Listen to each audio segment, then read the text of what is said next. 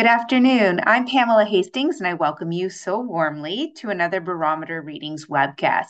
Joining me today is David Burrows, our Chief Investment Officer, and we've invited Diana Avador, Head of Trading, to join us as well.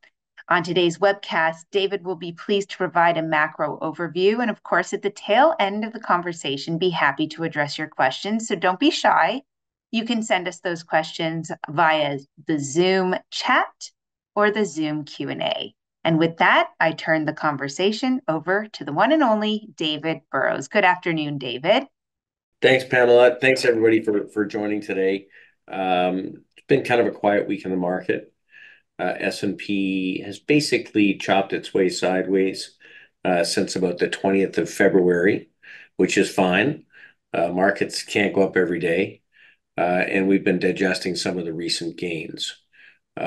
Street's been busy sharpening their pencil on earnings estimates. We'll talk a little bit about that. And from a sector perspective, it has not been a market where everybody wins.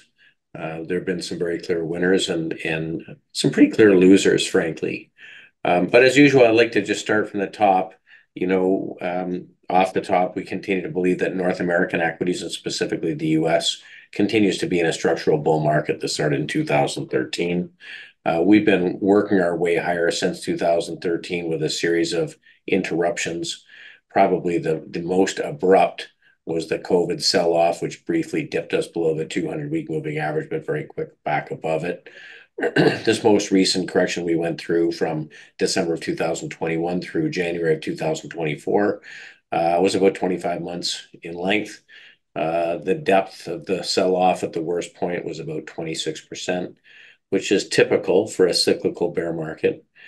We talked through that period about the fact that at some point we would exit, make a new high, and that would probably kick off 2 to 3 years of pretty strong returns, as is typically the case. You can see when you look at this chart, lots and lots of cyclical bear markets through the 80s and 90s, 4 of them through the period since 2013. Not unusual, not any fun, but not unusual.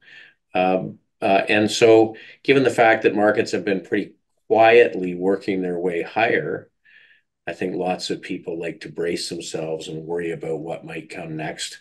This is the last 2 years of the S&P, and you can see that really since October, the market's been marking its way higher in a very tight channel, which we continue to be in. So, we know that corrections do come. We aren't seeing anything at this point that points to the beginning of one. Would it be unusual for us to see a 5% correction? No. Would it be unusual for us to see a 3% pullback? No.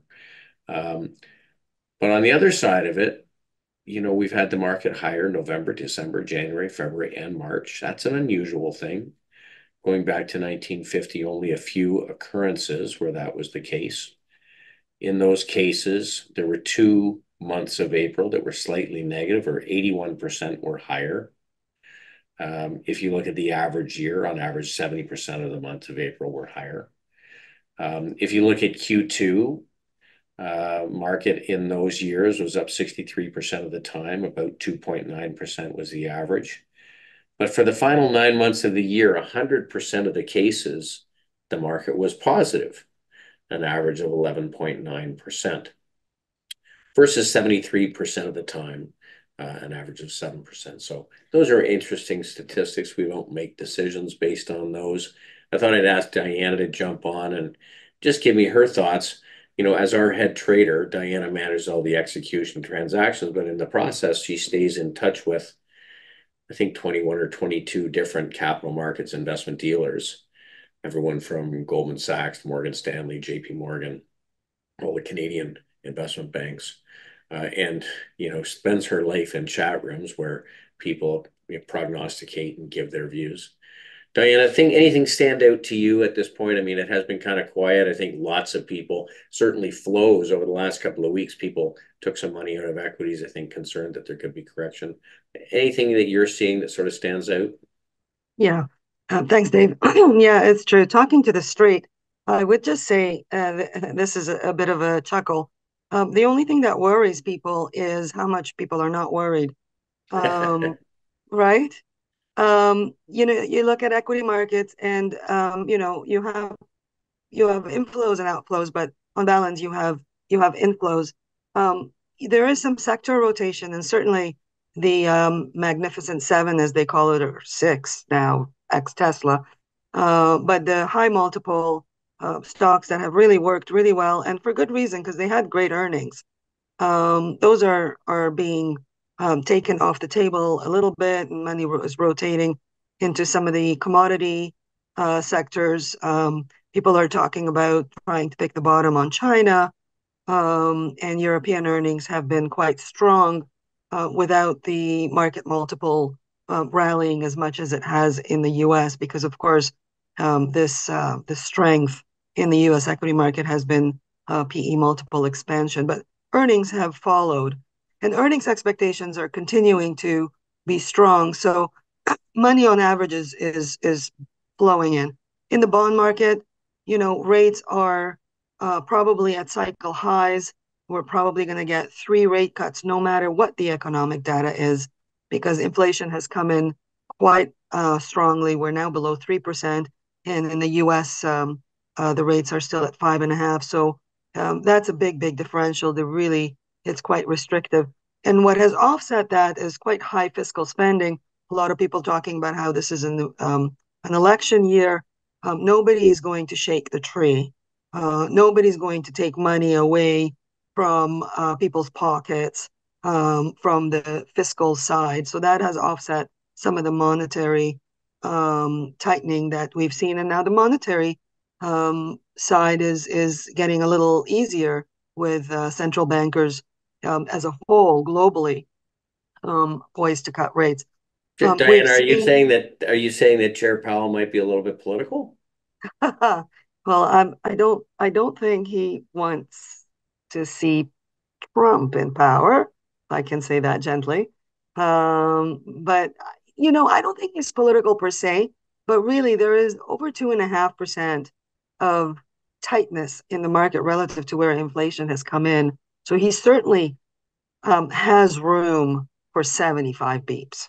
Right. And the market has digested.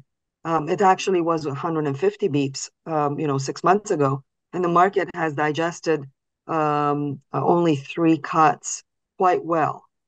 Diana, it's interesting. I'm just going to throw up the earnings progression for Yeah. the street estimates. I mean, in red at the bottom were the estimates for 2023, which came down all through the year.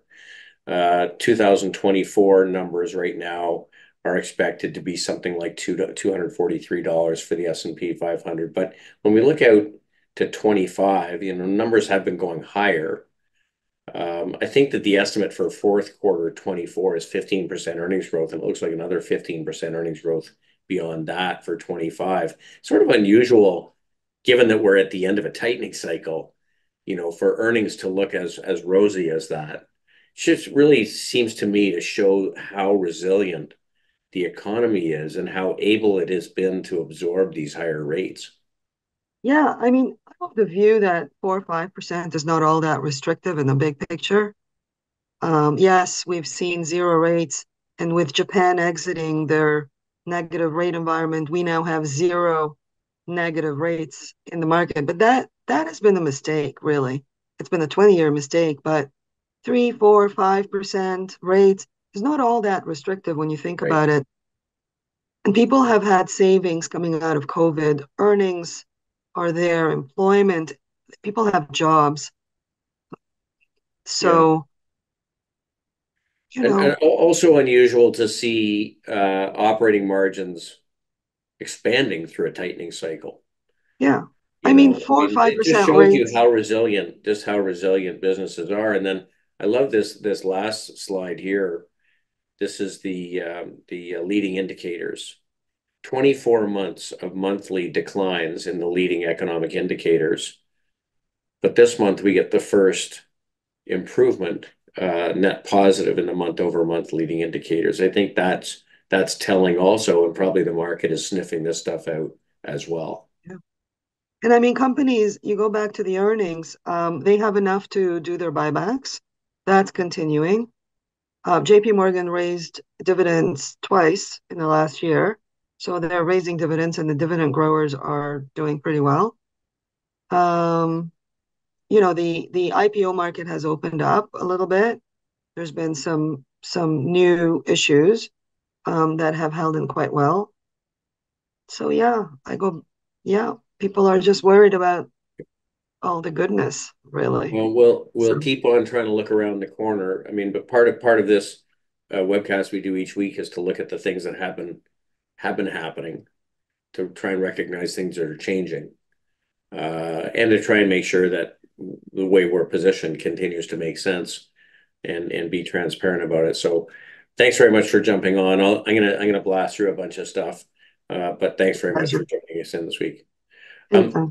when we look at Canada, Canada was weak through most of last year, but starting in October really started to lift, partly because of some of the sectors in the market that have weakened up. But I like to look at this, very long-term picture and recognize that Canada looks a lot like, the US market in 2013, 14. We've just come out of a long period, 2008 through 2021, where the market didn't perform.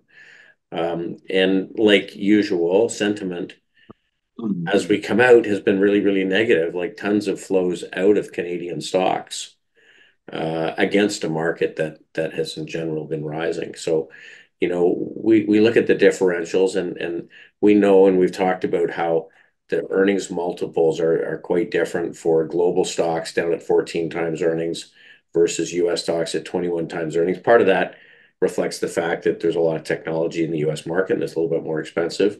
And it is a big differential. But I wanted to highlight this. I thought this was an interesting piece from Goldman.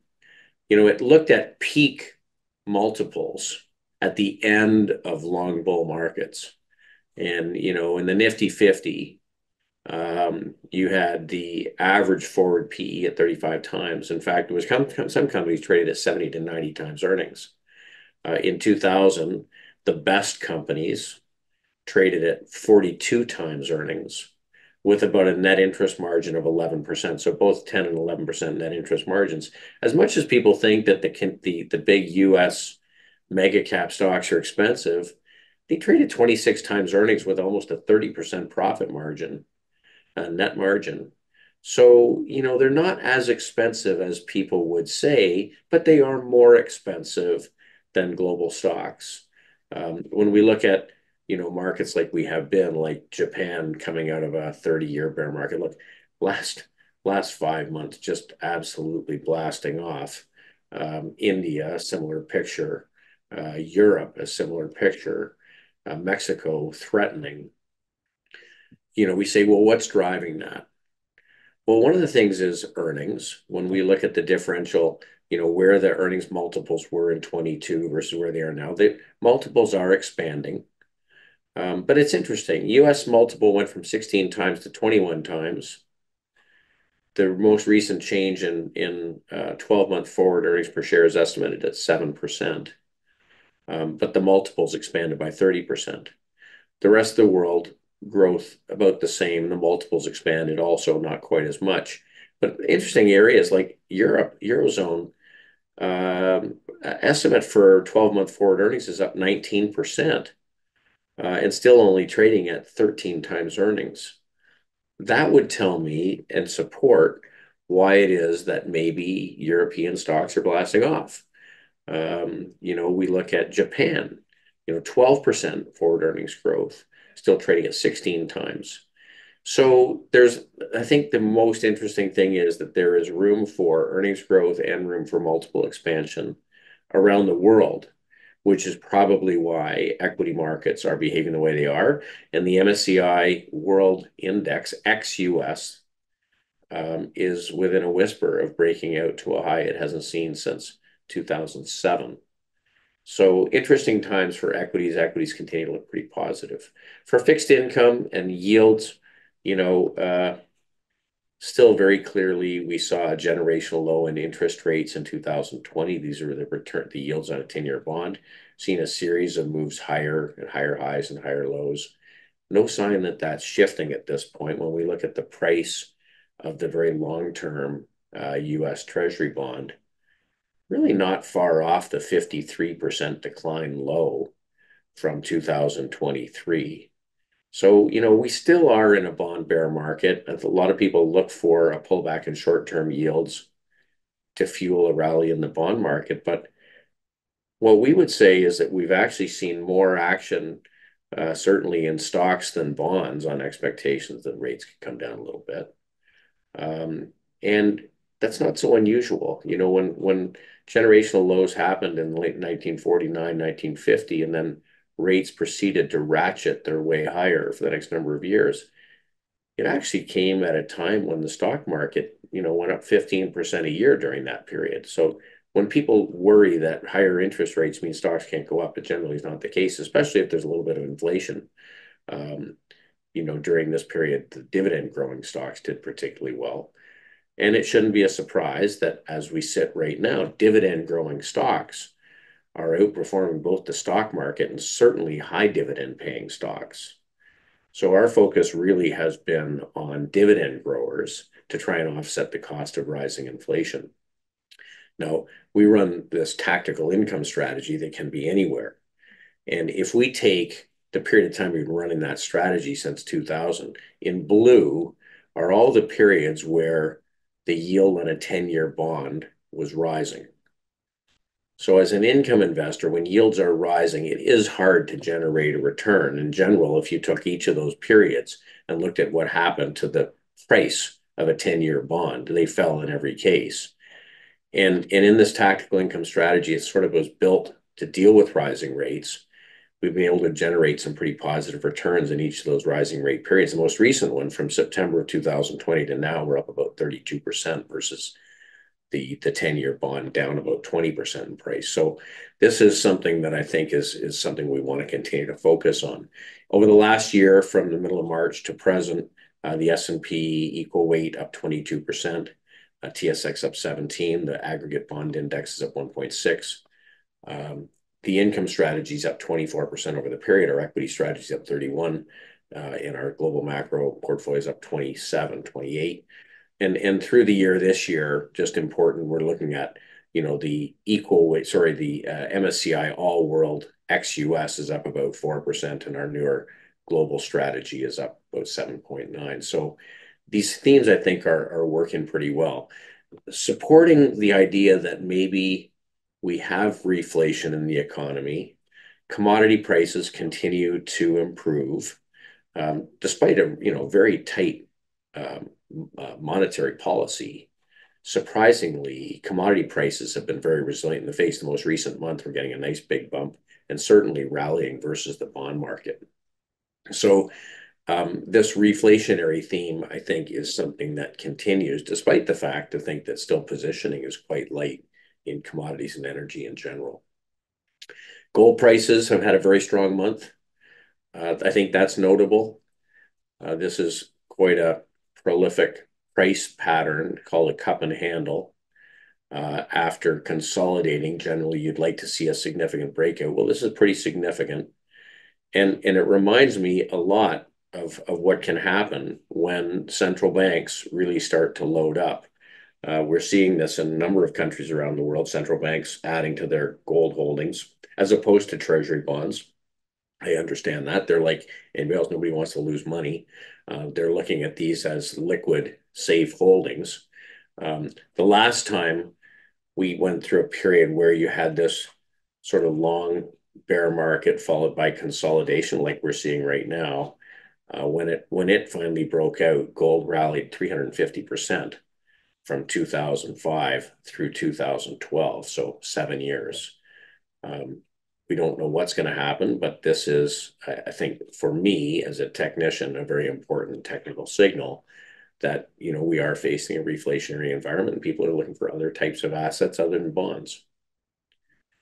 Bitcoin continues to kind of chug along. I think important to note, relative to equal weight S&P, is outperforming. We're not big Bitcoin advocates, but we do have about a 12% weight in our macro portfolio.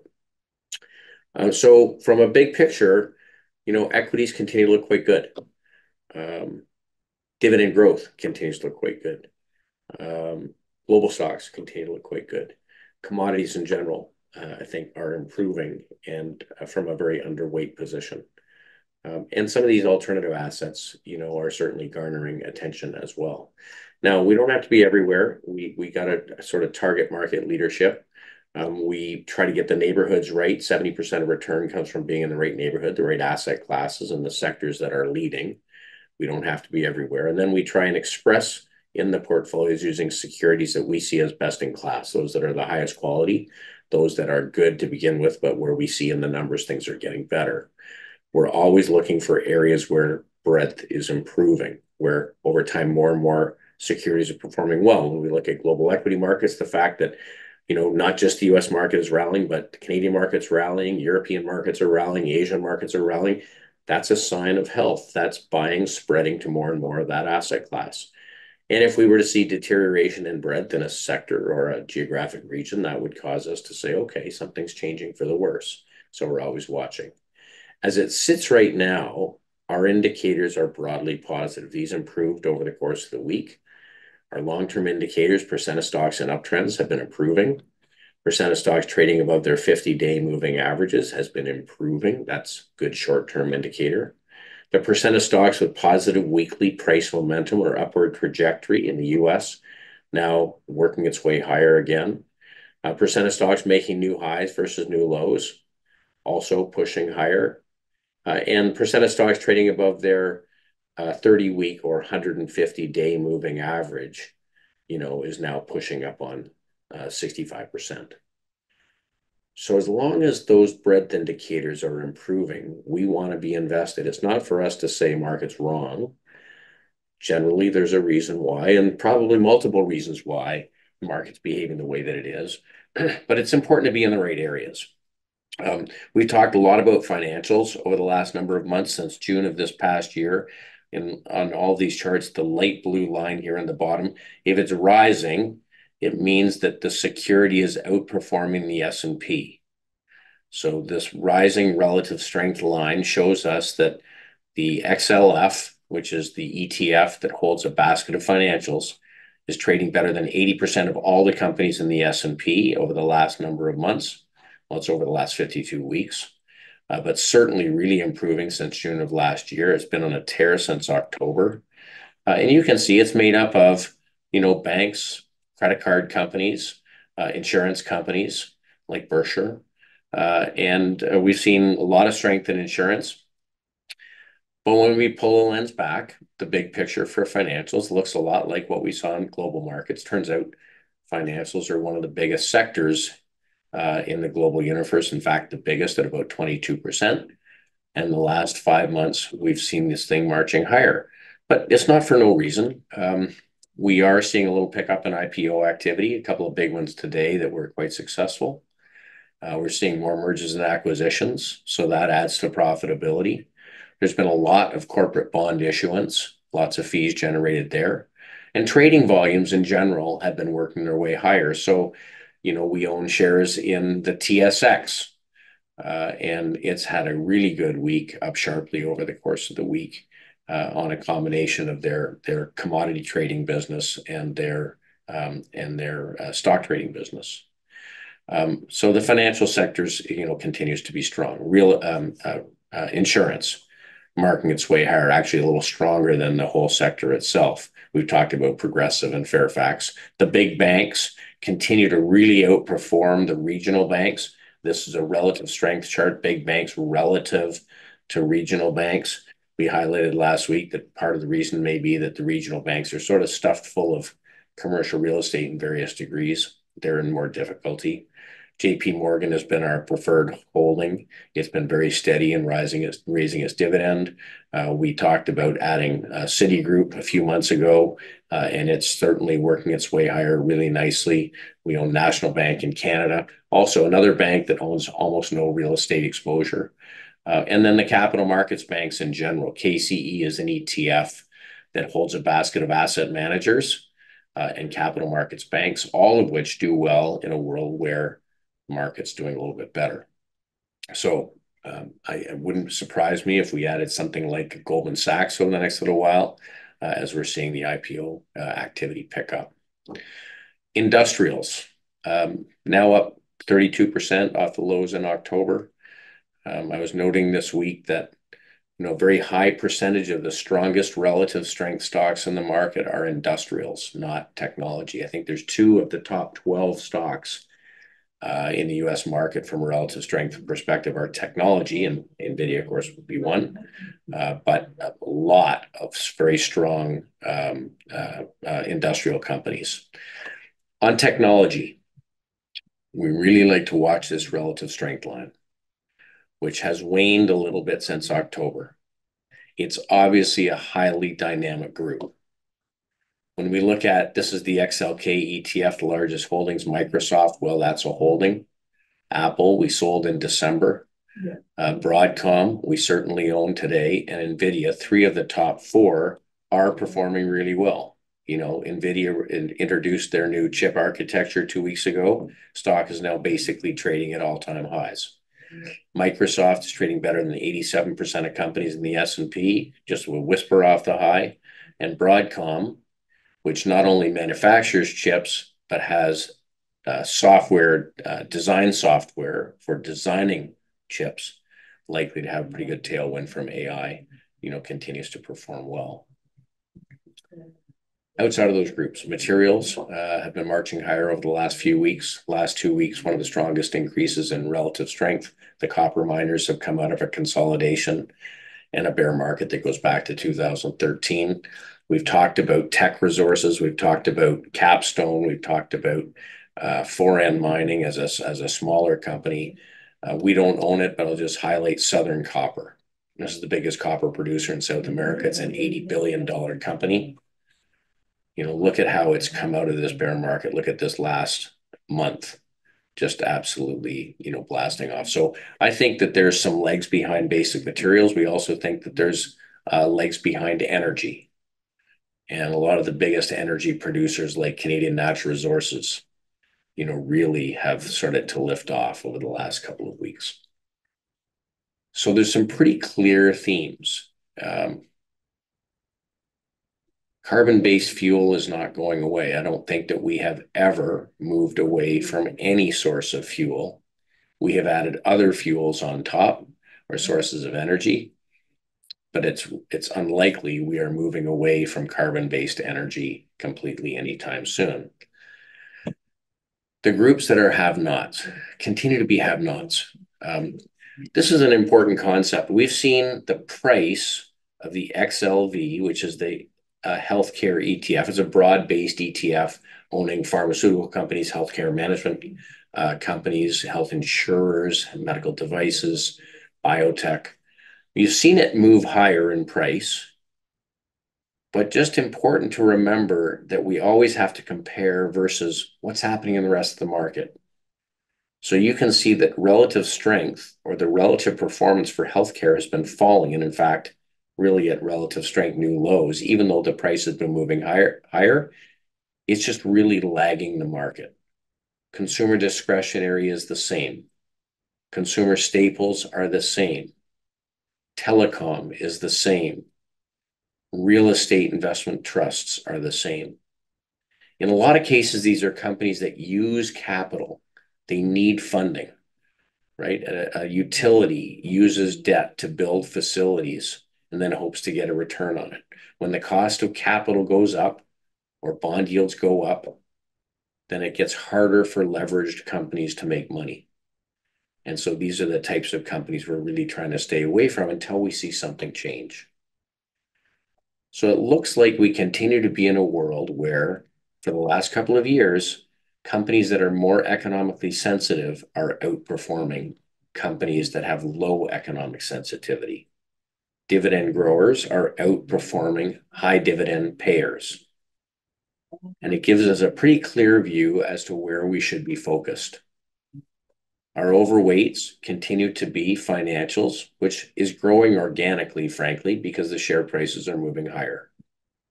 Technology moved down another step over the last couple of weeks as we exited our Adobe position. Industrials are a significant overweight. Materials is growing as almost a triple weight of the index, and our energy weight continues to grow. While some of these other groups are underweights and maintain underweight healthcare staples, consumer discretionary communications, real estate, and utilities. So we're fairly targeted. I find solace in the fact that we are positioned differently than the market. If we take fund manager positioning, bond investments are the biggest overweight. Telecoms and technology, significant overweights, and utilities.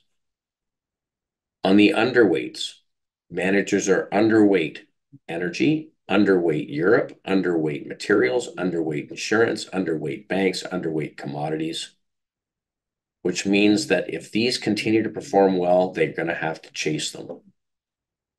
And if everybody's making money, there's not a lot of people who want to be sellers. So that's why we watch the positioning. In the last 2 weeks, relative price performance in these groups has really picked up. In general, they are groups that we're focused in. And when we look at global markets, we see that the biggest things impacting the MSCI All World Index ex-US are financials, industrials, technology, and then a much bigger weight than the S&P in materials and a bigger weight in energy. So measures of risk. Beyond breadth, we like to see how much corporate bond issuers have to pay in interest relative to sovereign bonds as a measure of what investors consider to be the risk of default, and that continues to come in. I thought this was an interesting graphic. It shows the percentile extra return based on the last 20-year range. Investment grade bonds basically have excess yield in only the 10th percentile of the last 20 years range. High yield bonds, the same. So you can see corporate bonds and high yield are not discounting tremendous credit risk. In fact, investors obviously are comfortable with the risk. When we look at Europe, the excess return is higher, but it's still trading below the 50th percentile, or on average, better than it had been over the last 20 years.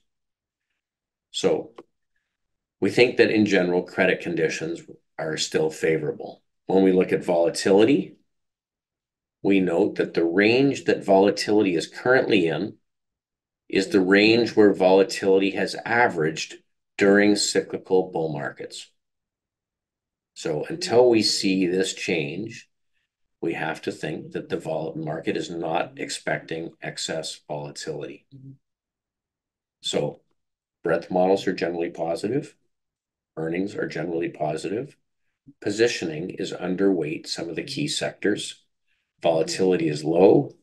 Credit risk is low. The calendar is on our side, because in an election year, you tend to see stocks firm up from middle of March on through October.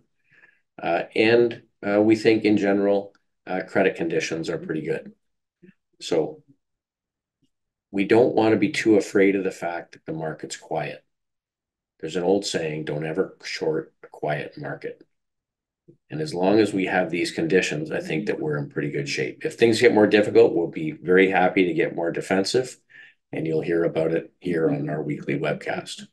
So with that, Pamela, if there's any questions, certainly we could give a crack at answering them. Hey, thanks, Dave. 1 second, let me get back on the camera here. There we go. Sorry about that. As always, a great review. We don't have any questions today. I guess Stephen from Toronto is taking a vacation. So with that, thank you so much, Dave, and thank you, Diana, so much for joining. And we always like to hear what you have to say. And Dave, I'll leave you with the final word. Yeah, folks, certainly if you're too shy to ask a question online, that's not a problem. Send us an email, give us a call. We like to think that what we do is unique. We like to think that once we get through big transitions in the market, we get opportunities to get positioned and take advantage of things. I think that we've got 2 to 3 years of outsized opportunity in front of us. And I'm sure there will be interruptions, but we're going to manage the risk the best that we can. If you'd like to have a conversation, don't hesitate to reach out. That's the business that we're in. So, Pamela, thanks for moderating today. Diana, thanks for jumping on. Pleasure. And, Diana, you're on BNN tomorrow, are you? Tomorrow morning, Tomorrow 9 morning, o'clock. what time? 9 o'clock. 9 o'clock. Sharp. Okay. Well, I asked James if he wanted to come on today, but I think he's on BNN now. So The it's a Barometer busy News day. Network. All right. Everyone have a great week, and we'll look forward to seeing you again next week.